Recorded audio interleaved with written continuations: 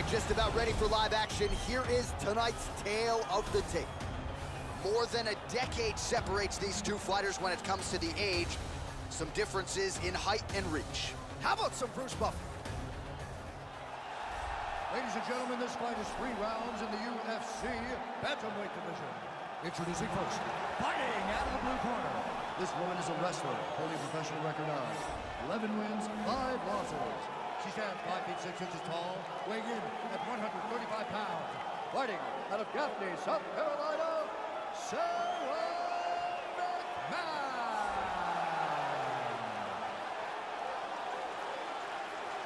And now introducing her opponent, fighting out of the red corner.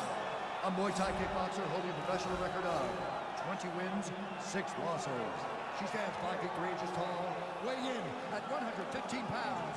Fighting out of Rio de Janeiro, Brazil, Jessica Andrade.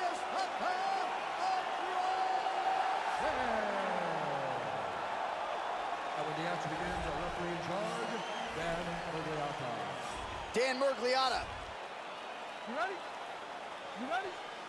We are ready to go with round 1 here. Nice. Oh, another great combination. She is on point tonight.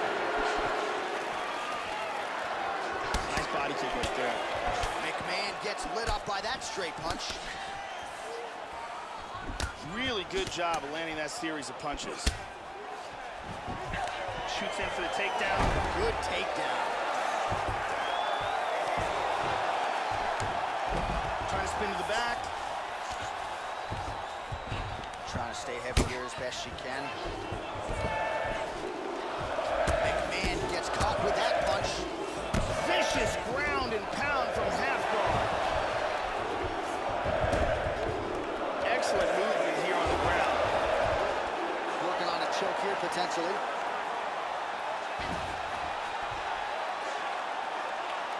It looks like she's got it locked. She's still working this choke. And this might just be a matter of time. Just absolutely incredible.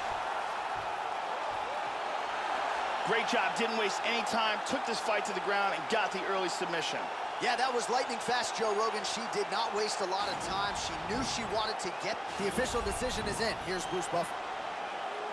Ladies and gentlemen, referee Dan Mergliata calls a stop to this contest at 1 minute, 48 seconds of the very first round. Declaring the winner by tap out due to a guillotine choke, Jessica Andrade.